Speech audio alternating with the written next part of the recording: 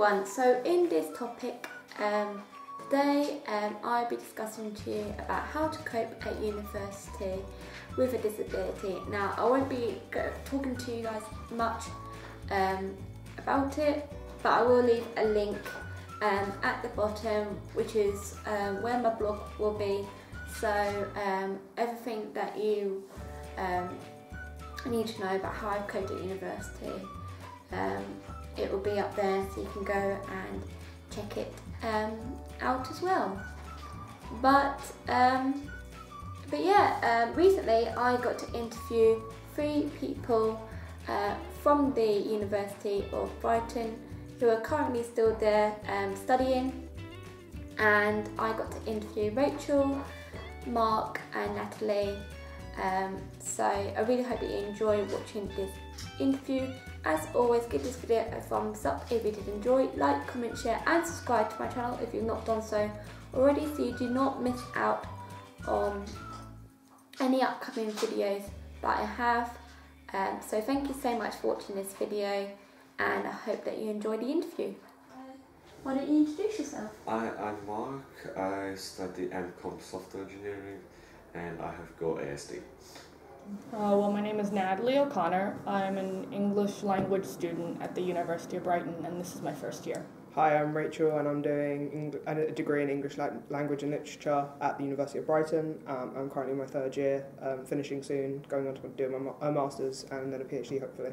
Describe what disability you actually have. I have autism, which is a communication difficulty, and it means I struggle to read non-verbal language, and communication with people is a bit difficult at times. ASD stands for Autistic Spectrum Disorder. It's one of the more high-functioning things. Or for those people who don't know, autism is caused by white matter in the brain. I've researched this. And it has some coordination difficulties, like difficult catechesis, etc. Social difficulties, not being able to understand social cues.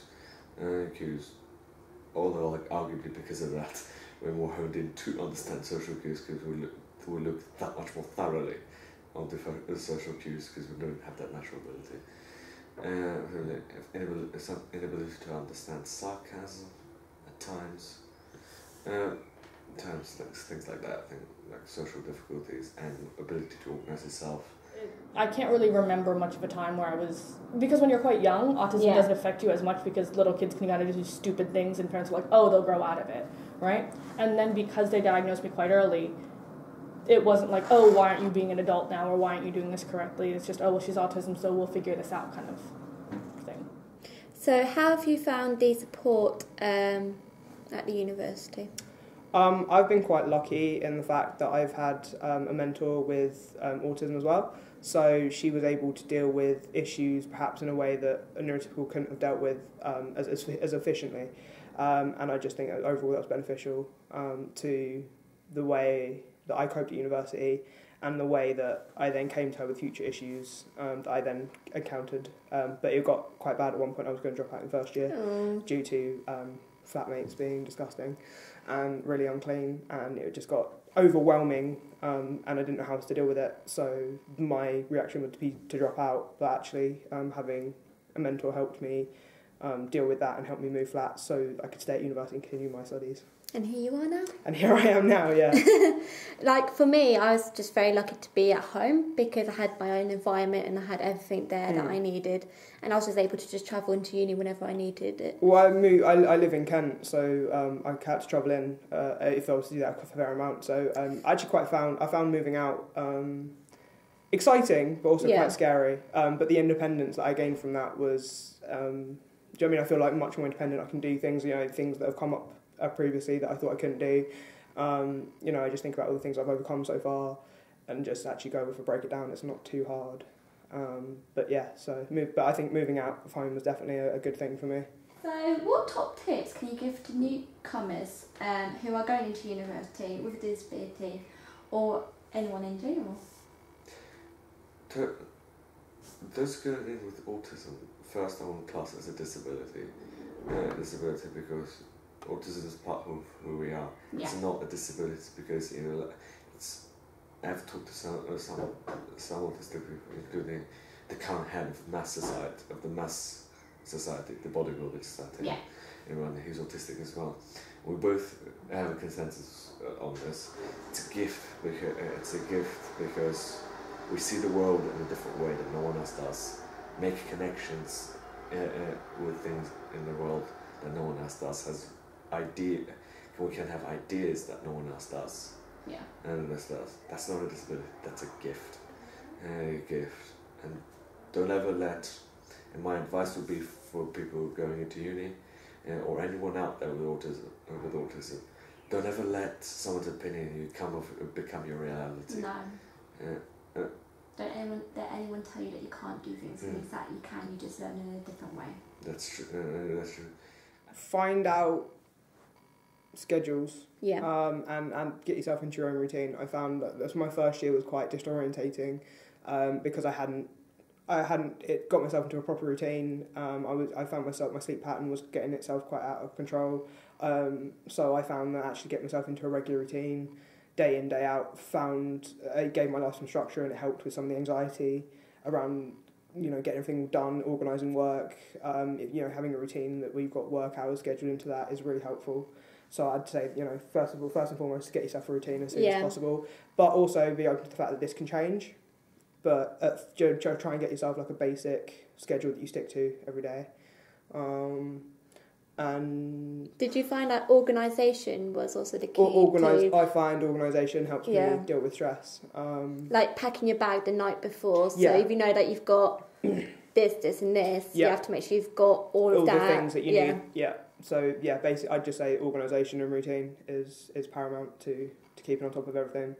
And keeping lists as well. Get yourself loads of little notebooks and pens just all around the place. So if I used to wake up at 3 a.m. and just, I've got so many things to do the next day, and then worry about not getting sleep on top of that. So I'd get myself a little notebook and pen, and I keep it by the side of my bed so that I can just write it down and then go back to sleep and then deal with that tomorrow morning. So what key skills have you learned at being at university?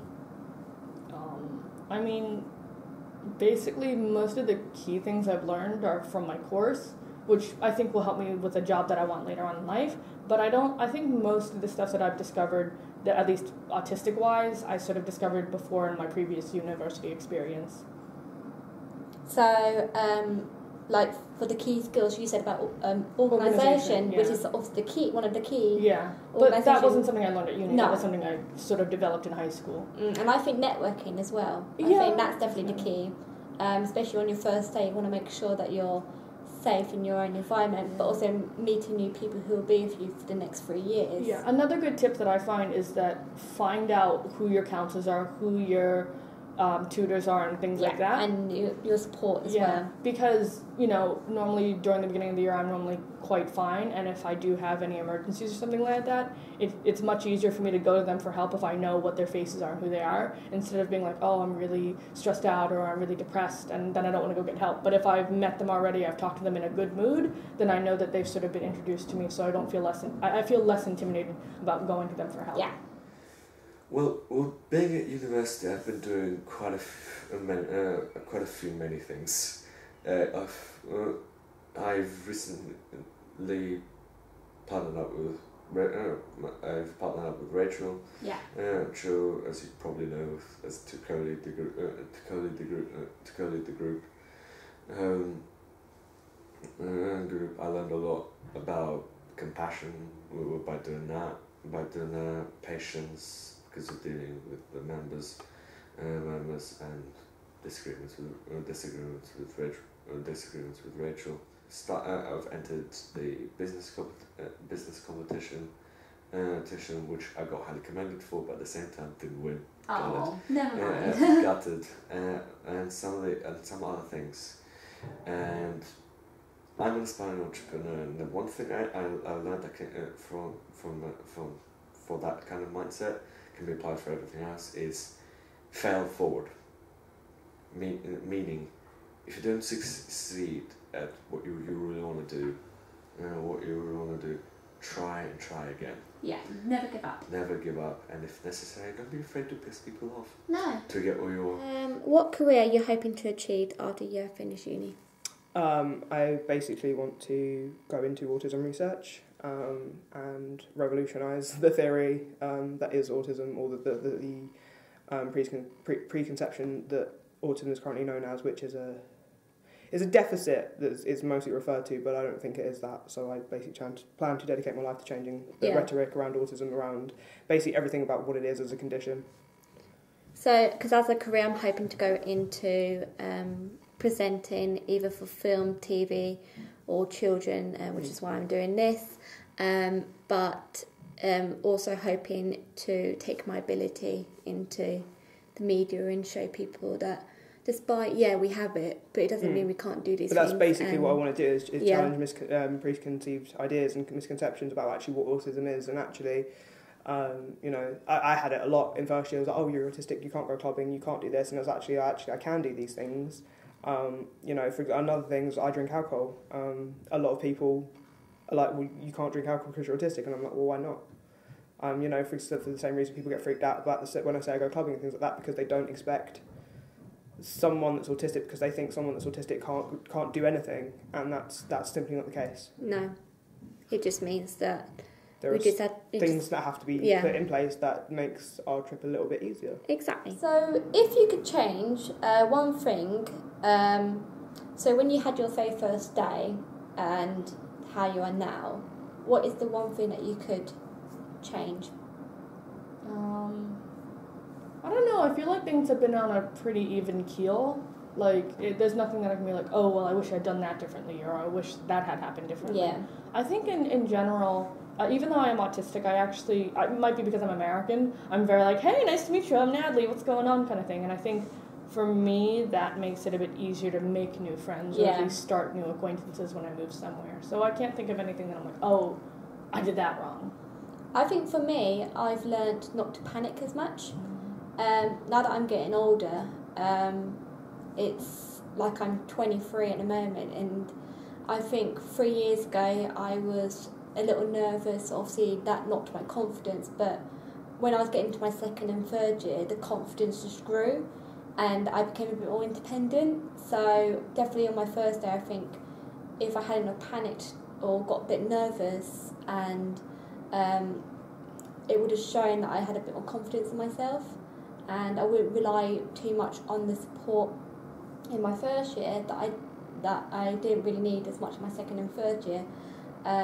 But the great thing was that they were always there when I needed them. So, and I'm glad I had it as well. What could the support or teachers do differently to help you or other people at uni?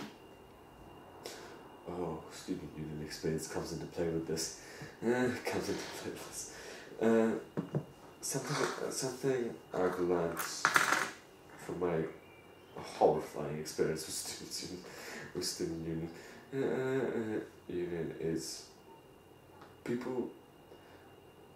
teachers, uni workers, anyone who has even one autistic person in their class or in their charge, sort of thing. One of their charges to support. They need to know what autism is.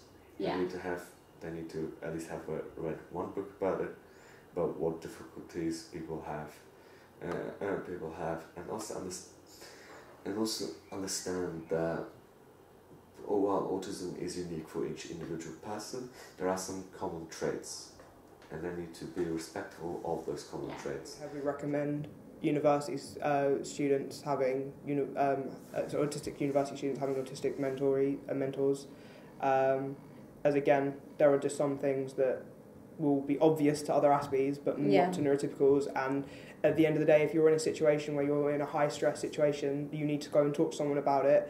The last thing you want to do is to explain why the texture of a desk makes makes your skin crawl, or why certain lights make you get headaches and things like that. Like you don't need to explain that on top of if you're already stressed, because sometimes you just can't articulate that.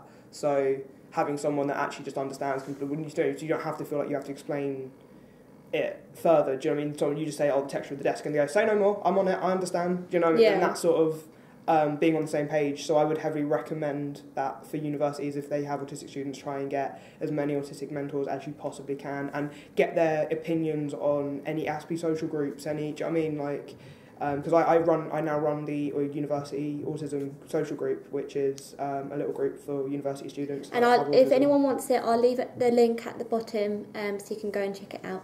But yeah, so it's a little group. We all get together once a week, and we also do activities outside of that.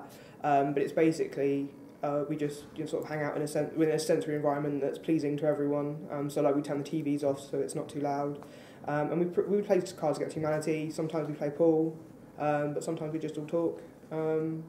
Pretty much like just friends hanging out normally, except the only difference is we're all autistic.